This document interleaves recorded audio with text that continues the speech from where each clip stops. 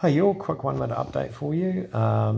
Yep, everything's trending back to normal. My blood test this morning shows that one of my serious infection levels has returned to normal, and the other one that they monitor quite closely is trending towards normal as well, which means I could go home today if I'm feeling okay. But basically, I've got a little bit of stomach pain which comes and goes, and they think it's a reduction in the medication that they gave me, so they're going to rip me back onto that.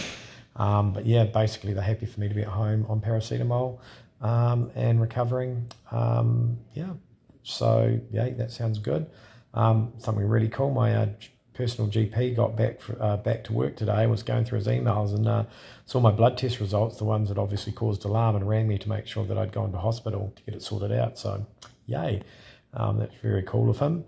But yeah, other than that, I've reached the point where I'm bored as shit in hospital and I just want to be at home, which I think tells me I'm feeling good and feeling better. The other thing is I can walk a lot longer now without getting puffed. Those of you who've seen me recently will have seen that if I walk about 50 metres or lift anything, I get puffed and need like a couple of minutes break, but that seems to have passed.